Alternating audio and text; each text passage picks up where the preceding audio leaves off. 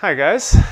So today we continue with some of the performance issues that arise in networks and how to think about what affects network performance. So the first thing to discuss are the forwarding methods that happen in networks. So since 1970s, basically since the start of the internet, really the technique that enabled the internet at a large scale is packet switching. And packet switching relies on store and forward, which basically means that we take some data that we want to send. This could be a large file or a video stream or whatever.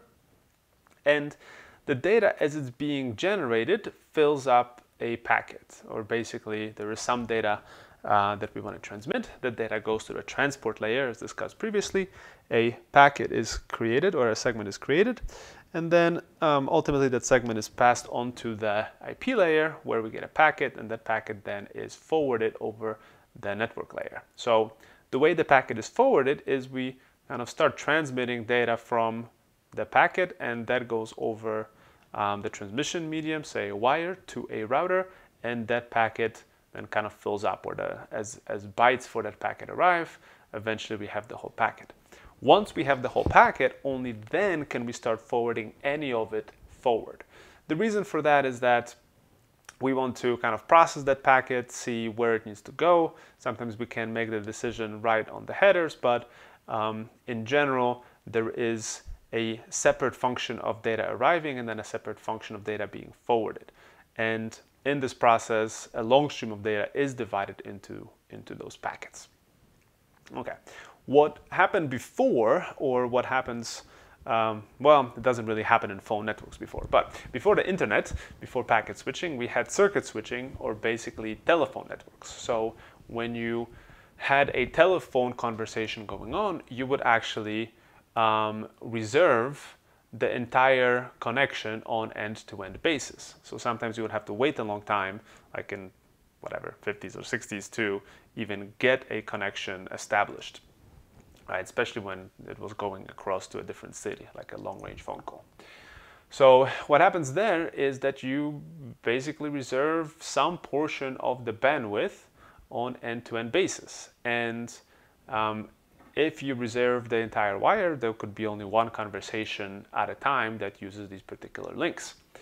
But we can actually divide the bandwidth on a particular link or on a set of links by time division, multiple access, or TDMA, where different conversations basically take turns over time, or frequency division, multiple access, where we divide this into multiple frequencies. And this is sort of what we more naturally use in conversation. If you want an analogy, this is possible. You can give it a try where you're trying to have a conversation or pay attention to multiple conversations.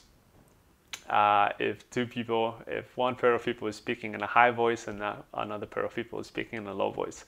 It's a little bit of stretch, but we can do it if you want to give it a try.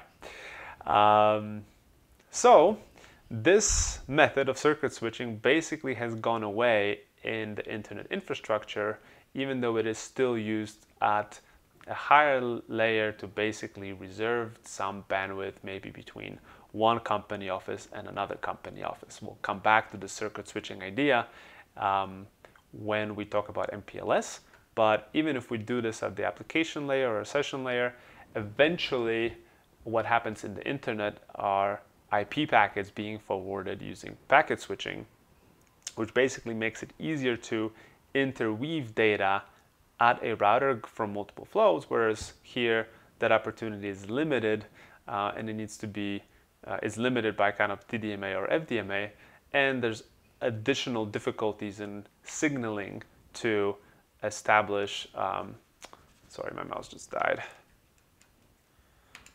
To establish these sort of end-to-end connections. Okay, mouse is back. Great. So if you think about it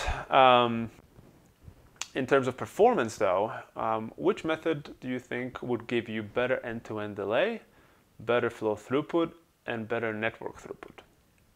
Okay, we can pause the video and have a second to think about it. Okay, so let's look at the advantages of packet switching. It is more efficient to carry bursty data. Why is that? Well, you have a flow that maybe sometimes sends less data, sometimes sends more data. And so if you wanted to reserve bandwidth for kind of the maximum flow of data, a lot of the time you might be not using all that bandwidth. And now in circuit switching, that would basically mean wasted bandwidth. Whereas with packet switching, you're basically using as much data as you're sending. So there's no reason to reserve, and kind of multiple flows as they're being bursty can work around each other effectively. It is simpler to set up. There is no call setup. You basically just start sending data. You don't need to reserve end-to-end resources. But the downside is that you have variable delay. Right? Because you don't have a reservation for some set bandwidth, you are sending what you can, or the packets that you want to send, and so are other people. And so you can end up with queuing or collisions of packets. We'll talk about that in a second in more detail, but you don't get any guarantees on end-to-end performance. And so as a result, you're going to need protocols that provide reliability, congestion control, that kind of allow multiple flows to coexist and provide reliable service, even though we don't have an end-to-end reservation. Okay? On the other hand, with circuit switching, you have lower end-to-end delay. Well, you reserved all the bandwidth, so there is no queuing, there's no waiting for an opportunity to transmit. But if you're not transmitting data for some period, for example, it turns out that voice data is highly bursty, right? I'm speaking and then at some point I'm taking a pause. And those pauses can be quite long in terms of network time where there's no data being sent. And if I reserved bandwidth, that quiet time would be wasted, wouldn't be available to anybody else to transmit.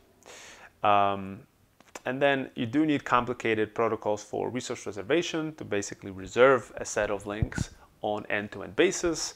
What happens if one of the links fails? Can you kind of move a reservation onto another set of links?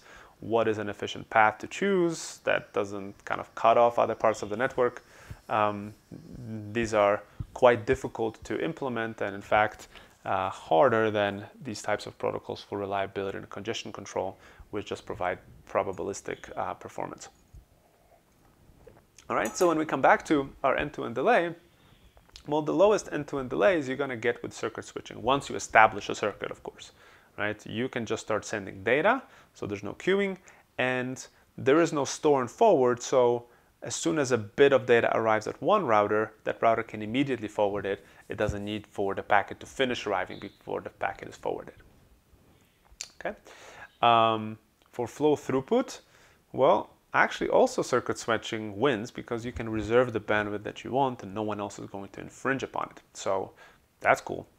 But for network throughput, it turns out that packet switching is much more effective. It basically allows multiple flows to interweave and to not hog bandwidth that they're not using. And so for the network as a whole, packet switching is much, much better, right? And so this turns out to be a good economic proposition, right? More performance for more people is better. And it makes more effective use of investment in links because all of them are being used, or it's much easier to move traffic around so that all of them are used. And so that basically, packet switching is probably the single most important reasons behind the success of the internet in kind of performance as well as commercial terms. Okay, so let's talk a little bit about network performance. What we want is data to be sent quickly on end-to-end basis. We want to send our data to the destination as quickly as possible. Right? But there are things that happen in a packet switch network that introduce delay. Right? So the first source of delay is packet processing. So we have a packet arriving at a router, and the router needs to parse that packet to figure out where it needs to go. For example, to make a routing decision, do I forward it left or do I forward it right? So there is some processing of arriving data that has to happen. Then, once we know what to do with the packet, the router is going to schedule it for transmission on an outgoing link.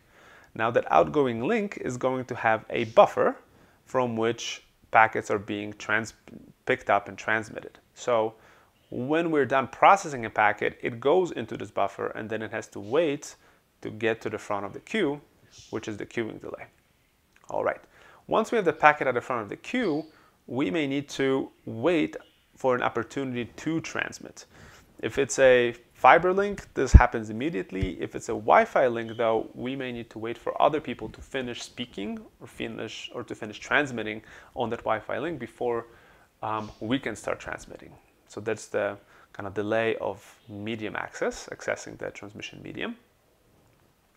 Then it takes a while to actually transmit the packet at the data rate of the link. All right. So let's say that you have a sentence to speak, that is your packet, and you produce speech at a particular rate. And so it might take you a second or two to speak the entire sentence. Right? The faster you can speak, the lower the serialization delay for that sentence. So if we're transmitting 1,000 bits and we have some, let's say 1 kilobit per second bandwidth, it's going to take us 1 second to transmit, to serialize all those bits. All right, and then finally, once they're serialized, or once a bit is serialized, we have the propagation delay, which is how long it takes for the signal to reach the destination or the next hop from the source, or from the previous hop. And so that propagation is often tied in some way to the speed of light in fiber, the speed of light in atmosphere, if we're transmitting Wi-Fi or other electromagnetic, or in other electromagnetic spectrum. It could be the speed of propagation of electricity in a copper wire. You get the idea. Okay, so to figure out the delay on a hop, you need to add up all these different factors. Okay, sometimes they're easy to understand, sometimes they're not. And then if you want to calculate end-to-end delay, you need to add up all these different factors on all the different links on an end-to-end path. And that's your end-to-end delay. Okay. What can also happen, however, is that packets can be lost, right? So there are two basic sources of packet loss. First one is buffer overflow. So we have a packet that is arriving on this link. We have a packet that is arriving on this link, okay? And we have packets that are going out on this link. If we assume that all these links have the same bandwidth and there is same sending rate at the bandwidth of the link, we have twice as much data arriving here than we're able to transmit in any given period of time. Because arriving packets go into an outgoing queue, that queue will grow, right? Because we have more packets going in per unit of time than going out. Memory on these routers is not infinite, and so eventually there will be no more space in that buffer for new packets. Those packets will be dropped, simply forgotten, not inserted into this buffer, and they will be lost. They will need to be retransmitted. So that's basically the buffer overflow problem. The other source of packet loss is interference. Let's say that you're transmitting a packet on a Wi-Fi link and someone turns on a microwave right next to your router. Why would you put a router right next to a microwave? I don't know, because you live in a small apartment. And so as a result, there would be enough interference from the microwave on the Wi-Fi link that the receiver wouldn't be able to decode the packets. You can think of it as you trying to speak, have a conversation with somebody, and right next to you a jackhammer starts. And so the person you're talking to will not be able to hear what you're saying or hear everything that you're saying, and they will ask you to repeat whatever it is that you said. All right, so those are the factors that affect that are the sources of delay and sources of loss in networks. Okay, but let's take a look at an analogy. All right, so if we assume that our network is a machine that produces chocolate chip cookies, okay, and so they are being generated at some rate here, basically dropped on this tape. This tape moves forward and delivers the cookies. How can we think of this in terms of network performance? Okay, so we can think of processing delay as the time well, in the network context, is the time it takes to read an incoming packet, determine which link to transmit the packet to, and form packet headers, right? All these things we're going to get into. So basically, in terms of our chocolate chip analogy, this is the time to set up the chocolate chip making machine to do some work. All right, then we have queuing delay, which is the time it takes for the packet to get to the front of the queue. And in terms of our chocolate chip making machine, this would be the time to finish the run of white chocolate chips to start the regular chips, right? So we need the dark chocolate to get to the front of the funnel after the white chocolate is deposited onto the tape. All right, then we have medium access delay, which is the time a packet has to wait until the transmission medium is free.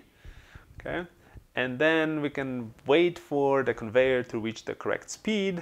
You can also think of it as the wait time for the next row of chocolate chip cookies to be deposited. You got to wait for the previous row to kind of move away first, right? You have serialization delay, which is how quickly we can put bits onto the transmission medium. And in terms of our chocolate chip machine, this would be the time to drip down a batch of 1,000 chocolate chip cookies, right? That depends kind of on tape speed and kind of your chocolate squirt rate. All right, and then finally we have propagation delay, which is the time a bit will take to traverse a link. And in terms of chocolate chip cookies, keep saying cookies, just chocolate chips. The time it takes for the first line of the chips to cool before they are packed at the end of the conveyor, right? So this conveyor has some length that allows these chips to cool. All right. And then we can think of the buffer overflow. It's when the rate of arriving packets exceed the sending rate of the packets and they queue up, right? And you can sort of think of it in terms of the analogy as the box collecting chips at the end of the conveyor will fill up and new chips will be dropped to the floor, right? So that's a very direct buffer overflow illustration. And then interference, when a transmitted packet collides with another packet on the transmission medium and neither one can be decoded. We can think of it as the interferer being someone standing there and just snagging chips of the conveyor belt as they're cooling. I'll definitely try doing that. Okay, so let's see if you guys can kind of adapt these ideas to try to figure out what may happen in networks of different type.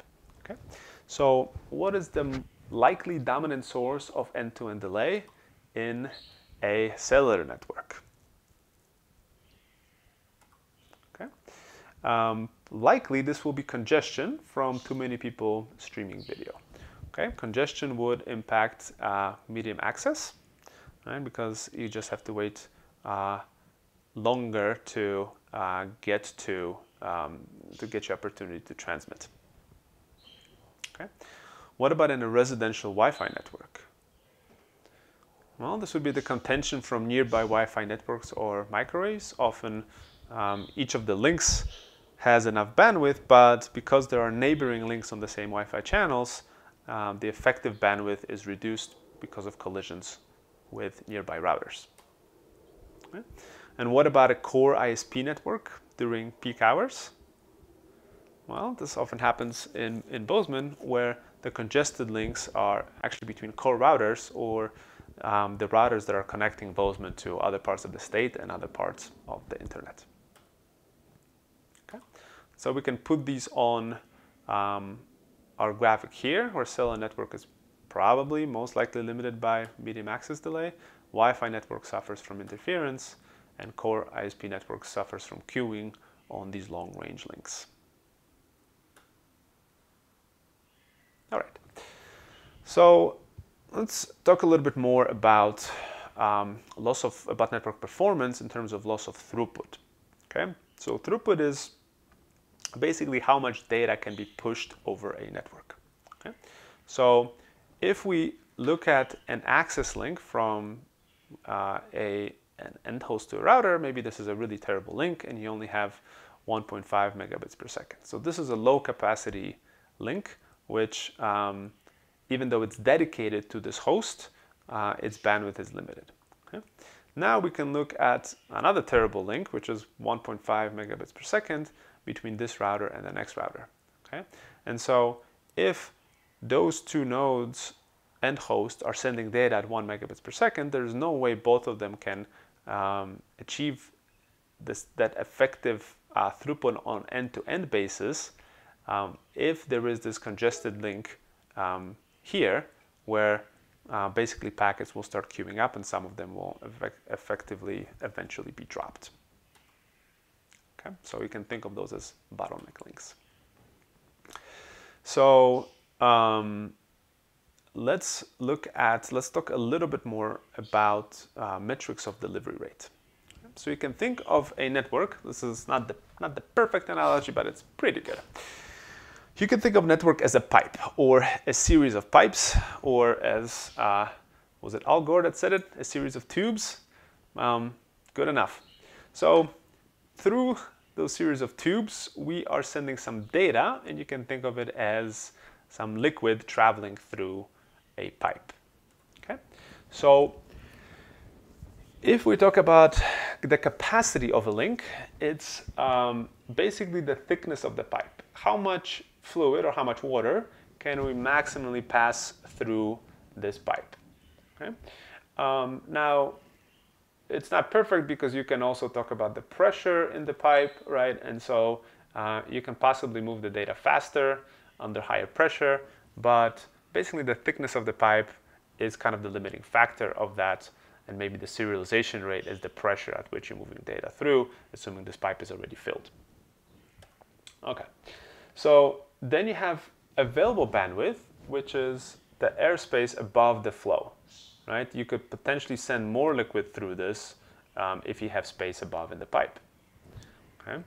Now, achievable throughput is the share of bandwidth achieved by a flow. So let's say you have more than one flow, or maybe more than one kind of fluid.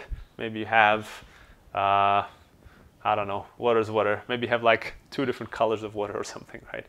And you're sending both of them through this pipe. They're getting mixed.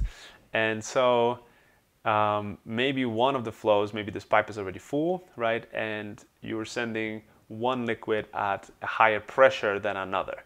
And so the higher pressure liquid will basically get more of the share of the bandwidth or capacity than the low pressure liquid. Okay. And then goodput is the metric of how much data you're actually delivering to an application, right? So you could be sending a lot of data in the network, but maybe some of it starts getting, maybe some of it is lost, right, due to buffer overflows. Maybe some of it is corrupted on links, right? So you could be actually sending a lot more data, but as the data gets to the destination, it is not usable for some reason, right? And so goodput is a measure of how much data is actually being received and passed on to the application, or at what rate that data is passed to the application. Okay? So basically, what you need to worry about is the capacity, which is how much data could be sent. Throughput, which is how much data is actually being pushed through the network, and then goodput, which is how much data is actually being delivered. Often we talk about capacity and throughput, but it's just good to know for you guys that these do break down further. All right, so the last thing that I want to talk about today, I think, is queuing delay. Right? So I mentioned that as we are sending data into a router, after processing, actually let me find a different graphic for this. Here we go. After processing, those packets are being queued, and then that queue is being served on the outgoing link. So the more queuing there is, the longer these queues, the longer the queuing delay, the longer it takes for a packet to traverse a router, or basically traverse to the front of the queue before it can be serialized. So queuing results is the result of congestion, and this is what this slide shows. Okay, so let's assume that we have some link bandwidth or capacity. We're going to call this B. And then we're going to break this down into packet length, which is L in bits, and the average packet arrival rate. We can kind of multiply these together, L times A, to figure out how much data is being injected into the network, right? And then B is basically how much data can be served in a network or forwarded. Okay, so let's say that the ratio of LA, or the injection rate, to B is small, right? Meaning that we are injecting into the network much less than it can forward, right? Queuing delay would be small. So you can think of this as basically this kind of roadway where there's only one vehicle on the road and there is no queuing delay. This vehicle is traveling as quickly as it possibly can. Okay. Now, on the other hand, the ratio of LA to B, or how much data we're sending a network versus how much data it can forward, starts approaching 1. Okay. And now average queuing delay gets large, and this is shown on this graph, right? As the ratio of LA to B starts approaching 1, the average queuing delay will increase. Okay? And the idea here is that as packets are arriving at about the same rate that they can be forwarded, right? Because this traffic is bursty, this will start creating a queue, right? Maybe the sending rate exceeds B, and so this queue grows large, and then maybe it's lower than B for a while, and so it starts getting served, right? But basically, this queue will start growing larger because of the burstiness of traffic as we start approaching this LA equals B equals LA over B starts approaching 1. Okay, but now what can happen is that we are sending more data than the network can serve, right? So this ratio goes over 1, right? The delay actually becomes infinite, right? Which can be illustrated by this picture from LA.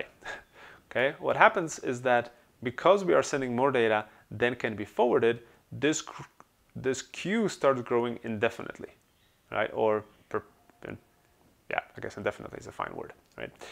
And in kind of network queuing theory, this queue becomes infinite, but on routers in practice, this queue is limited by the amount of memory that is on the router, and so eventually packets will start getting lost, while the queuing delay will get quite large because a packet will need to make it through potentially gigabytes of data, of queued data, to make it onto the link to the next router. Okay, so if we assume that traffic is arriving in a bursty way, meaning that sometimes people are sending data, sometimes they're not. Maybe, when I'm speaking, I'm sending data, and when I take a pause, I'm not actually serializing any data. So there's a bursty arrival rate. The bursty arrival rate could also happen because, sometimes people request stuff, sometimes they don't. There's this sort of interplay between different users, or because there are many different users in the network, sometimes all of them are requesting something, sometimes they're not. There's a sort of oscillation or burstiness in the number of requests that are being generated per any unit of time. Okay, so if we have bursty arrival rate of traffic, would larger router buffers improve or degrade network performance? Okay, I'll give you guys a second to think about it. All right, so we can think of this buffer here as being very, very, very large, right? So this queue extends all the way here, right? So what happens? Well, if we start sending data and it's bursty, okay, the length of this queue will start oscillating, right? If data arrives quickly, this queue grows, and then data is served, and so it decreases. And so there's this oscillation in the length of the queue. Okay? If the capacity of this queue is very large, this oscillation will also be large. As a result, the kind of variance in end-to-end delay of packets will be large, because sometimes a packet is arriving and the queue is short, sometimes a packet is arriving and the queue is long, and then it needs to make its way to the front of the queue.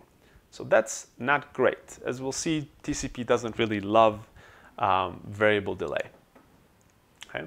So On the other hand, if this queue is very large, no packets get lost, and so all the capacity that has been used to get a packet to a router isn't lost because a packet gets lost or gets dropped out of the queue.